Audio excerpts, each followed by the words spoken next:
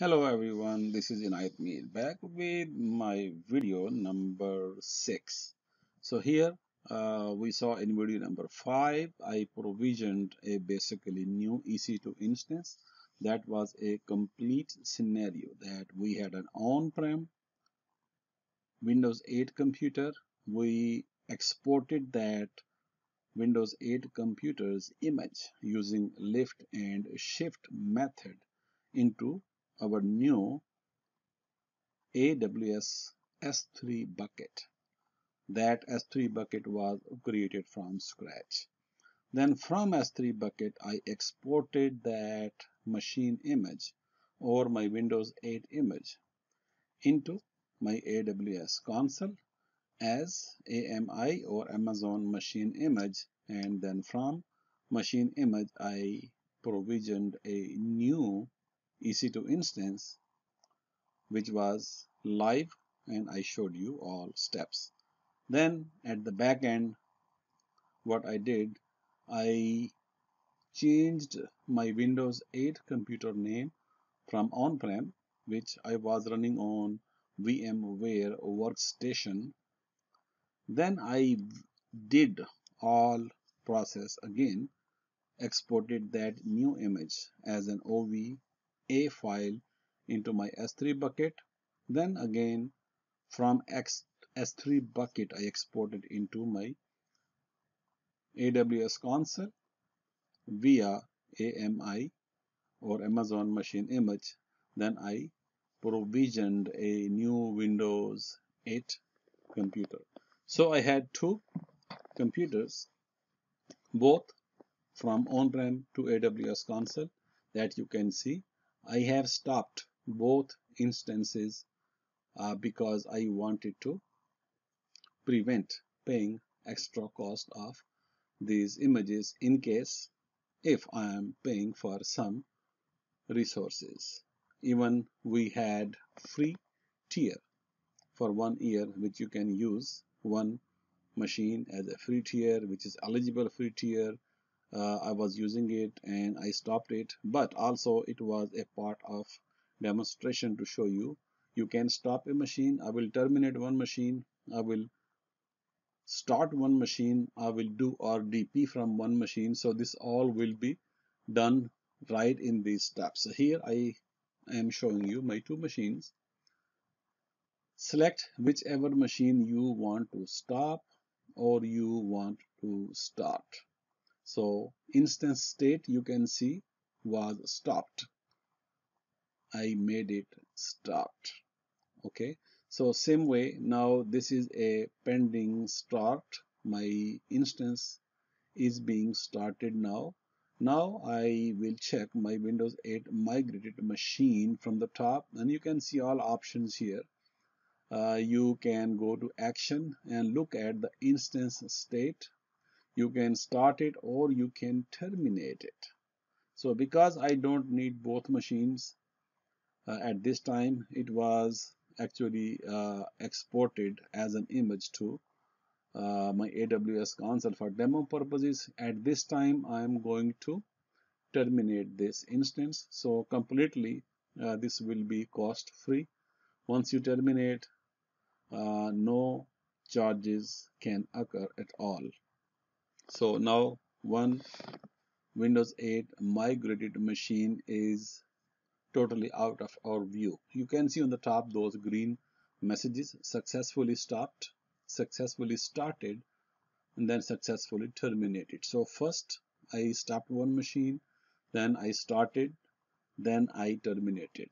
Okay, so now we have only one Windows 8 machine running. If you double click on it, you could see the IPv4 and IPv4 DNS addresses. So this is the IP address which you can use for remote desktop access, RDP. So you can see my previous videos how you can configure your migrated machine so you can easily access from a public network remotely. So that is what I am doing. So I am accessing this AWS machine from a public network. So all you need a browser and internet access. So currently I am going to log in as administrator, which will be my new profile, a different profile than what I had in my on-prem machine. Then I will log off, log in back to match the settings what I had in my on-prem Windows 8 machine. So currently this is AWS. Straight you see an auto background. So background will tell you the host name, it will tell you the instance ID, public IP address, private IP address, then availability zones.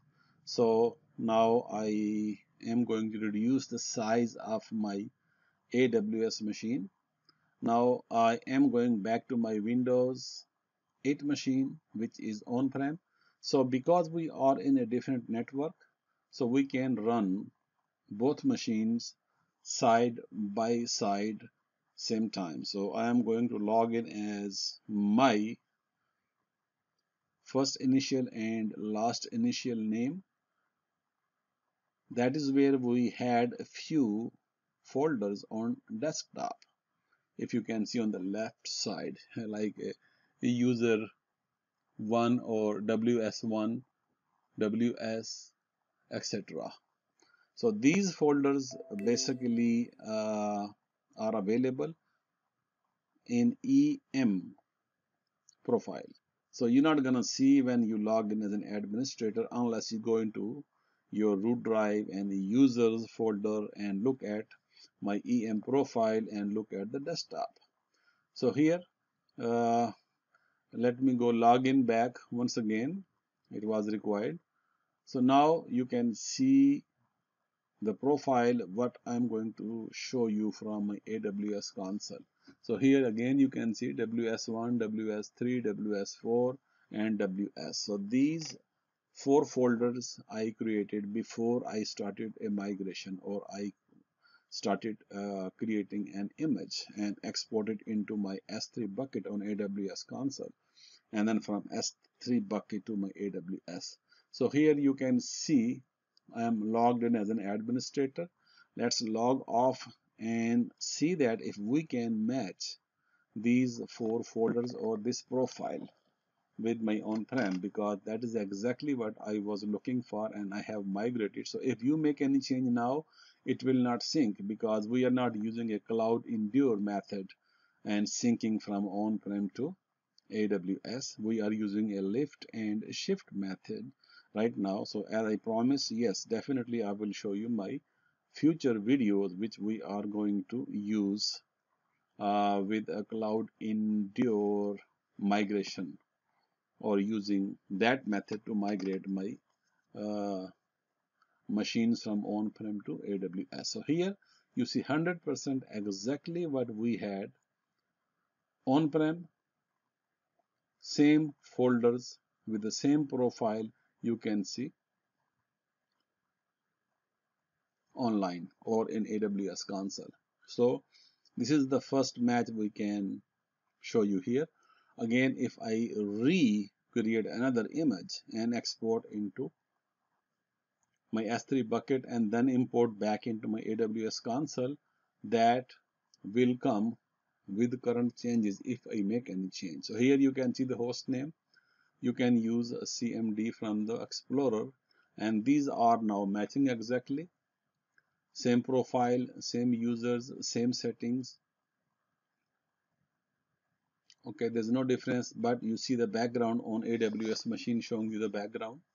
Again, I can migrate that machine 50 times, 100 times, but you have to use the same method. Okay, so the good thing is that first machine provisioning takes time. From second machine you don't have to go and run all three files, JSON files. You run only one file. So you can if you can see my first two videos, you see that how this process started. It is very straightforward, simple. I could have done this in one video, but I had to make multiple videos just to prove that how this step works. So I don't want also you to get bored. So you can see step by step every single step how this actually appropriately worked. So I'm also preparing another video a long video which actually you can see I have an online access, which I actually can show you a brief overview of all of my 6 videos or these current videos from A to Z, for those people who don't want to go through all 6 videos, or maybe I can make more videos than that, or maybe I start a separate series for cloud endure method. But here I'm going to show you for lift and shift method a brief. Coming up another video that will explain to you how you go from A to Z, from video 1 to video 6, like a brief video for advanced users. Okay, if you are not an advanced user, so you might gonna go back and step by step these 6 videos. All links are provided under the description, where you can copy all links for all required JSON files. So here I'm matching my IPv4 address and IPv6 address. I hope you like this video series. If you have any questions, don't hesitate to contact me. Thank you for watching.